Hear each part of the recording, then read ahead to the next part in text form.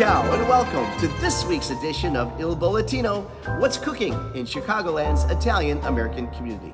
Last weekend were three fabulous events in our community that if you didn't get a chance to participate in, you gotta make it a point to next year. First was the 40th annual Festa della Famiglia in honor of San Francesca di Paola.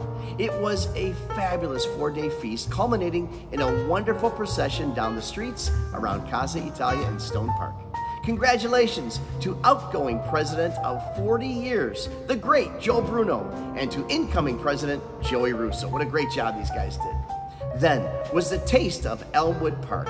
It was a grand return of one of the western suburbs' most loved events. It's been happening for decades, until COVID that is. So people came out in droves when it returned.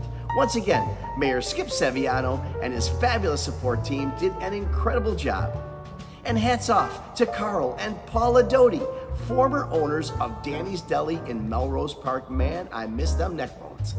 What started as a whim among friends a few years ago has grown into the Big Bash Buffet benefit for St. Jude's Children's Research Hospital in Memphis, Tennessee. Local entertainers, including Diva Montel, Tony Ocean, DJ Jerry Renda, Nick Sayhajas, Regina Karma, and Jack Buccio provided the fabulous entertainment for the day. This was their biggest event ever and broke records by raising tens of thousands of dollars for St. Jude's. Congratulations, you guys. And the golf outings continue to pile up with a couple of great ones this week. The Old Neighborhood Italian-American Club and Chaco both had sellouts this week at their golf outings. And next week, it's Unico on Monday, the Italian-American Executives of Transportation on Wednesday, and the following Monday is the National Italian-American Sports Hall of Fame golf outing at Royal Fox in St. Charles.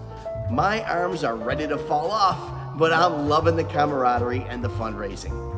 And I'm sure you remember our Pack the Park Italian Unity Day a couple weeks back, where we honored the 51 Chicago police officers injured while defending our Columbus statue in Grant Park.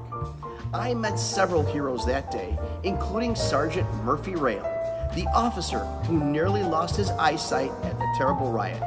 He is a true hero and a truly wonderful individual. But this Wednesday night, Sergeant Rail, along with another hero from the Chicago Fire Department, will be honored for their heroic actions at the Chicago White Sox game. So if you can, go see the Sox win and our first responders honored. And this week, we met with two of the 5 San Filippo family members who are serving as the chairpersons of the 2021 Columbus Day Parade. They couldn't be more excited, and we couldn't be more lucky as we honor their father, Jasper Sanfilippo, at the parade. We lost him a little over a year ago.